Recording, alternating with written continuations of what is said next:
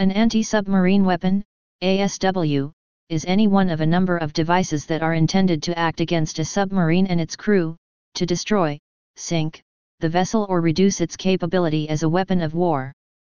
In its simplest sense, an anti-submarine weapon is usually a projectile, missile or bomb that is optimized to destroy submarines. History. Before World War I. Prior to about 1890, naval weapons were only used against surface shipping. With the rise of the military submarine after this time, countermeasures were considered for use against them. The first submarine installation of torpedo tubes was in 1885 and the first ship was sunk by a submarine-launched torpedo in 1887. There were only two ways of countering the military submarine initially, ramming them or sinking them with gunfire. However, once they were submerged, they were largely immune until they had to surface again. By the start of the First World War there were nearly 300 submarines in service with another 80 in production. World War I. World War I marked the first earnest conflict involving significant use of submarines and consequently marked the beginning of major efforts to counter that threat. In particular, the United Kingdom was desperate to defeat the U-boat threat against British merchant shipping. When the bombs that it employed were found to be ineffective, it began equipping its destroyers with simple depth charges that could be dropped into the water around a suspected submarine's location. During this period it was found that explosions of these charges were more efficient if the charges were set to explode below or above the submarine. However, many other techniques were used, including minefields, barrages and Q-ships and the use of cryptanalysis against intercepted radio messages. The airship, blimp, was used to drop bombs, but fixed-wing aircraft were mostly used for reconnaissance. However, the most effective countermeasure was the convoy. In 1918 U-boat losses became unbearably high. During the war a total of 178 U-boats were sunk, by the following causes. Mines, 58. Depth charges, 30. Gunfire, 20. Submarine torpedoes, 20. Ramming, 19. Unknown, 19. Accidents, 7. Other, including bombs 2. British submarines operated in the Baltic, North Sea and Atlantic as well as the Mediterranean and Black Sea. Most of the losses were due to mines, but 2 were torpedoed. French, Italian, and Russian submarines were also destroyed. Before the war ended, the need for forward-throwing weapons had been recognized by the British and trials began. Hydrophones had been developed and were becoming effective as detection and location devices. Also, aircraft and airships had flown with depth bombs, aerial depth charges, albeit quite small ones with poor explosives. In addition, the specialist hunter-killer submarine had appeared, HMS R1. Interwar. The main developments in this period were in detection, with both active sonar, ASTIC, and radar becoming effective. The British integrated the sonar with fire control and weapons to form an integrated system for warships. Germany was banned from having a submarine fleet but began construction in secret during the 1930s. When war broke out it had 21 submarines at sea. In the interwar period Britain and France had experimented with several novel types of submarine. New sonars and weapons were developed for them. World War II. Atlantic/Mediterranean theater. By the time of World War II, anti-submarine weapons had been developed somewhat, but during that war, there was a renewal of all-out submarine warfare by Germany as well as widespread use of submarines by most of the other combatants. The effective use of depth charges required the combined resources and skills of many individuals during an attack. Sonar information, helmsmen, depth charge crews and the movement of other ships had to be carefully coordinated in order to deliver a successful depth charge attack. As the Battle of the Atlantic wore on, British and Commonwealth forces in particular proved particularly adept at depth charge tactics, and formed some of the first destroyer hunter-killer groups to actively seek out and destroy German U-boats. Airdropped depth bombs were normally set to explode at a shallow depth, while the submarine was crash diving to escape attack. Aircraft were very successful in not only attacking U-boats, but also in disrupting U-boats from carrying out attacks against ships. Some were fitted with a searchlight as well as bombs. A host of new anti-submarine weapons were developed.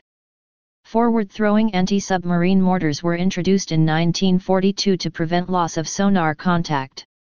These mortars, the first being Hedgehog, fired a pattern of small depth charges. One type of charge was used to create entire patterns of explosions underwater around a potential enemy, while the second type of round was fitted with contact detonators, meaning the warhead exploded only upon contact with the submarine. A later design enabled a pursuing destroyer or destroyer escort to maintain continual sonar contact until a definite hit was achieved. Additionally, new weapons were designed for use by aircraft, rapidly increasing their importance in fighting submarines. The development of the FIDO, Mk-24 mine, anti-submarine homing torpedo in 1943, which could be dropped from aircraft, was a significant contributor to the rising number of German sub-sinkings. Pacific Theater. Japan, the United States, Great Britain, the Netherlands, and Australia all employed anti-submarine forces in the Pacific Theater during World War II. Because the Japanese Navy tended to utilize its submarines against capital ships such as cruisers, battleships, and aircraft carriers, U.S. and Allied anti-submarine efforts concentrated their work in support of fleet defense. Early Japanese submarines were not very maneuverable underwater, could not dive very deep, and lacked radar. Later in the war, Japanese submarines were fitted with radar scanning equipment for improved hunting while surfaced. However, these radar-equipped submarines were in some instances sunk due to the ability of U.S. radar receivers to detect their telltale scanning emissions. For example, Batfish sank 3 Japanese radar-equipped submarines in the span of 4 days. In 1944, U.S. anti-submarine forces began to employ the FIDO, Mk-24 mine, airdropped homing torpedo against submerged Japanese subs with considerable success. In contrast, Allied submarines were largely committed against Japanese merchant shipping. As a consequence, Japanese anti-submarine forces were forced to spread their efforts to defend the entirety of their merchant shipping lanes, not only to resupply their forces, but also to continue the necessary importation of war material to the Japanese home islands. At first, Japanese anti-submarine defenses proved less than effective against U.S. submarines. Japanese sub-detection gear was not as advanced as that of some other nations. The primary Japanese anti-submarine weapon for most of World War II was the depth charge, and Japanese depth charge attacks by its surface forces initially proved fairly unsuccessful against U.S. fleet submarines. Unless caught in shallow water, a U.S. submarine commander could normally dive to a deeper depth in order to escape destruction, sometimes using temperature gradient barriers to escape pursuit. Additionally, during the first part of the war, the Japanese tended to set their depth charges too shallow, unaware that U.S. submarines possessed the ability to dive beyond 150 feet. Unfortunately, the deficiencies of Japanese depth charge tactics were revealed in a June 1943 press conference held by U.S. Congressman Andrew J. May, a member of the House Military Affairs Committee who had visited the Pacific Theater and received many confidential intelligence and operational briefings.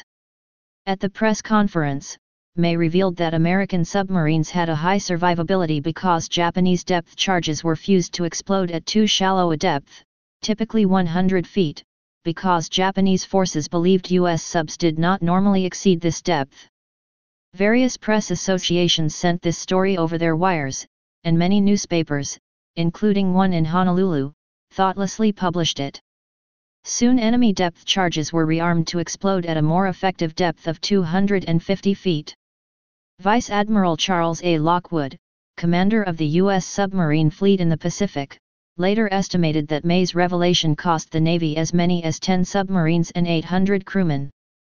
In addition to resetting their depth charges to deeper depths, Japanese anti-submarine forces also began employing autogyro aircraft and magnetic anomaly detection (MAD) equipment to sink U.S. subs, particularly those plying major shipping channels or operating near the home islands. Despite this onslaught, U.S. sub-sinkings of Japanese shipping continued to increase at a furious rate as more U.S. subs deployed each month to the Pacific. By the end of the war, U.S. submarines had destroyed more Japanese shipping than all other weapons combined, including aircraft. Post-war developments. The Cold War brought a new kind of conflict to submarine warfare. This war of development had both the United States and Soviet Union racing to develop better, stealthier and more potent submarines while consequently developing better and more accurate anti-submarine weapons and new delivery platforms, including the helicopter. Attack submarines, SSKs and SSNs, were developed to include faster, longer range and more discriminating torpedoes. This, coupled with improvements to sonar systems, made ballistic missile submarines more vulnerable to attack submarines and also increased the anti-surface warfare (ASA) capabilities of attack subs. SSBNs themselves as well as cruise missile submarines, SSGNs, were fitted with increasingly more accurate and longer range missiles and received the greatest noise reduction technology. To counter this increasing threat, torpedoes were honed to target submarines more effectively and new anti-submarine missiles and rockets were developed to give ships a longer-range anti-submarine capability. Ships, submarines, and maritime patrol aircraft, MPA, also received increasingly effective technology for locating submarines, e.g. magnetic anomaly detectors, MAD, and improved sonar. Anti-submarine technology. The first component of an anti-submarine attack is detection. Anti-sub weapons cannot be successfully employed without first locating the enemy submarine. Detection equipment. Optical detection. Initial methods involved making visual contact with the submarine, and remains an important method of target confirmation. This may now be supplemented by thermal techniques. However, the low indiscretion rate of modern submarines means that optical detection is now less successful. Radio intercept. The use of the wolf pack by submarines in both the First and Second World Wars allowed interception of radio signals. Though these were encrypted, they were broken by the British at Room 40 in the First World War and by Bletchley Park during the Second. This allowed convoys to be diverted and hunter-killer groups to be targeted on the pack. Submarines now transmit using methods that are less susceptible to intercept. Radar. Radar was a prime tool in World War II for locating surfaced submarines. After development of the snorkel, and then of nuclear-powered submarines, submarines rarely surfaced outside their home port, rendering direct radar detection largely useless. However, it is possible that radar can detect the surface effects produced by a submarine. Sonar.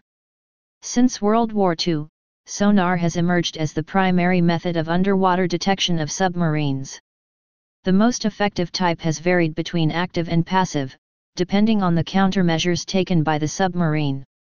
Its versatility has increased with the development of airdrop sonobuoys, which relay sonar signals to overhead aircraft, dipping sonar from helicopters and fixed long-range systems. Magnetic anomaly detection. A magnetic anomaly detector, MAD, is an electronic magnetometer designed to measure magnetic field variations caused by large metal objects, such as the steel hull of a submarine. Before the development of sonar buoys, MAD gear was often installed in aircraft to pick up shallow submerged submarines. It is still used today. Other non-acoustic methods. Submarine detector loops were one of the first ways of finding the presence of an underwater submarine. The sniffer for detecting diesel exhausts was developed in the Second World War. More recently, indirect methods of submarine detection have been tried, mainly via its wake. Anti-submarine weapons. Anti-submarine weapons can be divided into three categories according to their mode of operation: guided weapons, non-guided weapons, and rocket and mortar weapons. Guided anti-submarine weapons, such as torpedoes, seek out the submarine, either via its own sensors or from the launching platform's sensors. The advantage with this type of weapon is that it requires a relatively small payload since it detonates in direct contact or within a very close proximity of the submarine. The disadvantage is that this type of weapon can be decoyed and is adversely affected by stealth features of the submarine. Non-guided anti-submarine weapons, such as mines and depth charges, are dumb weapons that has to be carried to the submarine or that the submarine has to come in close proximity of. This is to some degree compensated by a heavy payload, in some mines exceeding half a metric ton, but since the effect of an underwater explosion decreases with a factor of the distance cubed, an increase in payload of a depth charge from 100 to 200 kilograms would not result in more than a few meters in killing radius. Rockets and mortar weapons, such as anti-submarine grenades and anti-submarine rockets, main advantage is the rapid response time since they are carried through the air to the target. Once dropped on top of the target, they also have the advantage of not being sensitive to decoys or stealth features. A hybrid of this category is the rocket-launched torpedo, which is carried to the proximity of the target via a rocket and therefore reduces the response time and gives the submarine less time to undertake countermeasures or evasive maneuvers. Finally, a submarine can of course also be destroyed by means of artillery fire and missiles in the rare case that a modern submarine surfaces, but these weapons are not specifically designed for submarines and their importance in modern anti-submarine warfare is very limited. Guns/missiles. Gunfire has been used to disable submarines from the First World War onwards, while a helicopter missile attack was used to disable the Santa Fe in the Falklands War. After the First World War, special ASW shells were developed for medium-caliber naval guns. Depth charge. Perhaps the simplest of the anti-submarine weapons, the depth charge, is a large canister filled with explosives and set to explode at a predetermined depth. The concussive effects of the explosion could damage a submarine from a distance, though a depth charge explosion had to be very close to break the submarine's hull. Airdropped depth charges were referred to as depth bombs. These were sometimes fitted with an aerodynamic casing. Surface-launched depth charges are typically used in a barrage manner in order to cause significant damage through continually battering the submarine with concussive blasts. Depth charges improved considerably since their first employment in World War I. To match improvements in submarine design, pressure-sensing mechanisms and explosives were improved during World War II to provide greater shock power and a charge that would reliably explode over a wide range of depth settings. Aerial-launched depth bombs are dropped in 2s and 3s in pre-computed patterns, either from airplanes, helicopters, or blimps. Since aerial attacks normally resulted from surprising the submarine on the surface, airdropped depth bombs were usually timed to explode at a shallow depth, while the submarine was in the process of making a crash dive. In many cases destruction was not achieved, but the submarine was nonetheless forced to retire for repairs. Early depth charges were designed to be rolled into the water off of the stern of a fast ship. The ship had to be moving fast enough to avoid the concussion of the depth charge blast. Later designs allowed the depth charge to be hurled some distance from the ship, allowing slower ships to operate them and for larger areas to be covered. Today, depth charges not only can be dropped by aircraft or surface ships, but can also be carried by missiles to their target. Anti-submarine mortar. With the discovery that depth charges rarely scored a kill by hitting a submarine, but instead were most effective in barrages, it was found that similar or better effects could be obtained by larger numbers of smaller explosions. The anti-submarine mortar is actually an array of spigot mortars, designed to fire off a number of small explosives simultaneously and create an array of explosions around a submarine's position. These were often called hedgehogs after the name given to a World War II British design.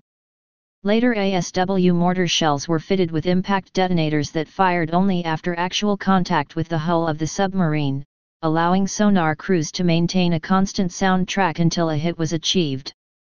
The Hedgehog fired 24 14.5 kg charges, whereas a later development called the Squid fired 3 full-sized depth charges. A further development called Limbo was used into the 1960s, and this used 94 kg charges. A development of the anti-submarine mortar, designed primarily for the exceptionally challenging task of literal anti-submarine operations, utilizes a shaped charge warhead. An example of this is the Saab Dynamics Elma ASW600 and the upgraded ASW601 on YouTube. Torpedo. The early anti-submarine torpedoes were straight-running types and usually a group was fired in case the target maneuvered. They can be divided into two main types, the heavyweight, fired from submarines, and the lightweight, which are fired from ships, dropped from aircraft, both fixed-wing and helicopters, and delivered by rocket. Later ones used active/passive sonar homing and wire guidance. Pattern running and wake homing torpedoes have also been developed. The first successful homing torpedo was introduced by Nazi Germany's Kriegsmarine for use by its U-boat arm against Allied shipping. After capturing several of these weapons, along with independent research, the United States introduced the FIDO airdropped homing torpedo, also called the Mark 24 mine, as a cover, in 1943. FIDO was designed to breach the steel pressure hull of a submarine but not necessarily cause a catastrophic implosion, forcing the now crippled submarine to surface where the submarine and crew might possibly be captured. After World War II, homing torpedoes became one of the primary anti-submarine weapons, used by most of the world's naval powers. Aircraft continued to be a primary launching platform, including the newly available helicopter, though homing torpedoes can also be launched from surface ships or submarines. However, the torpedo's inherent limitations in speed of attack and detection by the target have led to the development of missile-borne anti-submarine weapons that can be delivered practically on top of the enemy submarine, such as Ashraq. On ships, the torpedoes are generally launched from a triple-barreled launcher by compressed air. These may be mounted on deck or below. On submarines, torpedoes have been carried externally as well as internally. The latter have been launched in the past by stern tubes as well as by the more normal forward ones. Aircraft delivery platforms have included both unmanned helicopters, such as the US Dash, and manned ones such as British Westland Wasp. The helicopter may be solely a weapons carrier or it can have submarine detection capabilities. Mine. Similar to naval mines designed to defeat surface ships, mines can be laid to wait for an enemy submarine to pass by and then explode to cause concussive damage to the submarine. Some are mobile and upon detection they can move towards the submarine until within lethal range. There has even been development of mines that have the ability to launch an encapsulated torpedo at a detected submarine. Mines can be laid by submarines, ships, or aircraft. Anti-submarine rockets and missiles. One of the latest anti-submarine weapons, anti-submarine rockets, ASROCs, Subroc, the Acara, the French Malafone, and the Italian Milis differ from other types of missiles in that instead of having a warhead which the missiles delivers to the target directly and explodes, they carry another anti-submarine weapon to a point of the surface where that weapon is dropped in the water to complete the attack. The missile itself launches from its platform and travels to the designated delivery point. The major advantages of anti-submarine missiles are range and speed of attack. Torpedoes are not very fast compared to a missile, nor as long-ranged, and are much easier for a submarine to detect. Anti-sub missiles are usually delivered from surface vessels, offering the surface escort an all-weather, all-sea conditions instant readiness weapon to attack time-urgent targets that no other delivery system can match for speed of response. They have the added advantage that they are under the direct control of the escort vessel's commander, and unlike air-delivered weapons cannot be diverted to other taskings, or be dependent on weather or maintenance availability. Aircraft delivery can be further compromised by low fuel state or an expended weapon load. The missile is always available, and at instant readiness. It allows the torpedo or nuclear depth bomb to enter the water practically on top of the submarine's position, minimizing the submarine's ability to detect and evade the attack. Missiles are also more rapid and accurate in many cases than helicopters or aircraft for dropping torpedoes and depth charges, with a typical interval of 1 to 1.5 minutes from a launch decision to torpedo splashdown. Helicopters frequently take much longer to just get off the escort's deck. Weapon control systems. The readiness of weapons was at first determined manually. Early fire control consisted of range measurements and calculation of the submarine's course and speed. The aiming point was then manually determined by rule. Later, mechanical computers were used to solve the fire control problem with electrical indication of weapon readiness. Today the weapon firing process is carried out by digital computer with elaborate displays of all relevant parameters. ASW countermeasures. The main countermeasure the submarine has is stealth. It tries not to be detected. Against the ASW weapon itself, both active and passive countermeasures are used. The former may be a noise-making jammer or a decoy providing a signal that looks like a submarine. Passive countermeasures may consist of coatings to minimize a torpedo's sonar reflections or an outer hull to provide a standoff from its explosion. The anti-submarine weapon has to overcome these countermeasures. Please subscribe and thanks for watching.